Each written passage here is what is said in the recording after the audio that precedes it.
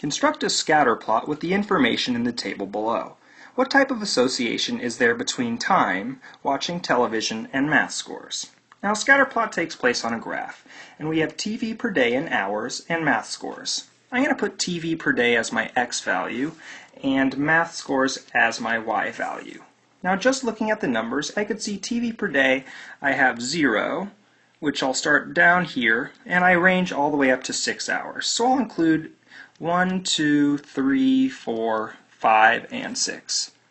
Now math scores, it looks like my lowest value is 49, or rather 37 over here, and I range up to 99. So I'm going to draw a little squiggly here to show that I'm skipping some numbers.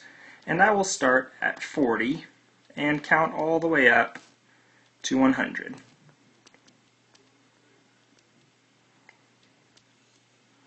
"100 will take place at the very top up there. Now what I'm going to do is I'm going to plot each of these points. 649, well that will go over here, 649.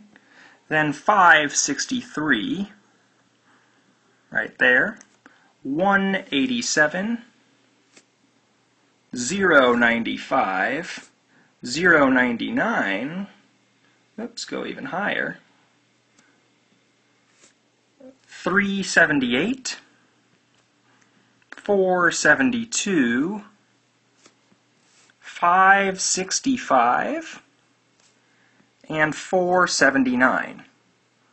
And we could see that we have a downward trend. Oops, it's a linear trend, but it is downward, showing us that there is a negative association, meaning that when one value gets higher, like all these up in the 90s, the other value is lower, like between 0 and 1, a negative association between television and math scores.